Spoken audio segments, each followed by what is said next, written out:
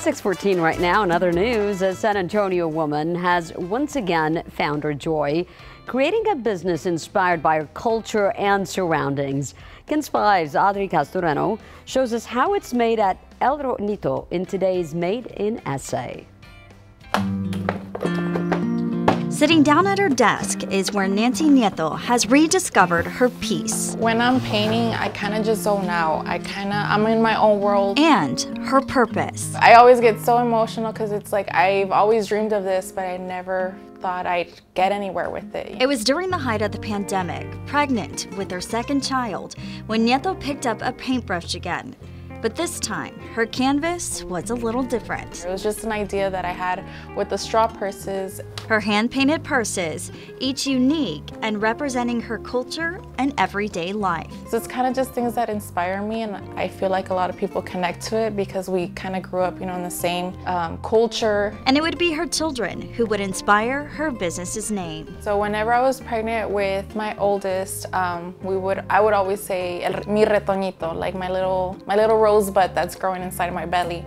And so when I got pregnant again, it was the same thing, mi Retonito that's in my belly. When I knew that I was gonna start this business, I already knew. I'm like, that's what I have to call it, because I'm where I'm at because of them, and this was created because of them, and everything I create is with them in mind. Nieto's business allowing her to become her own boss and leave the stress of the corporate world behind. Painting releases that stress for me. I used to have a lot of anxiety and probably even depression when I was working, but as soon as I quit and I started painting and working for myself full-time, like that's gone. I don't have anxiety.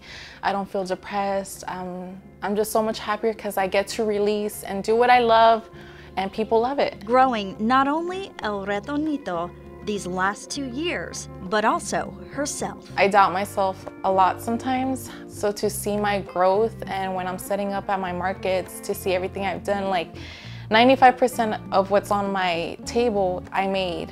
So it's just amazing to see, what I create by myself. It's just, I blow my own mind. Audrey Castoreno, KENS 5. And if you want to stay in the know, be sure to check out El Retonito on Instagram to find out where her next market will be. I like the corn on a cob too. That's I was like, cool. is that corn? It's really neat, yeah. She's got range. She can do a lot. It's important to do what you love. I mean, you've got to do that. I think mentally you'll just be a lot better off if you're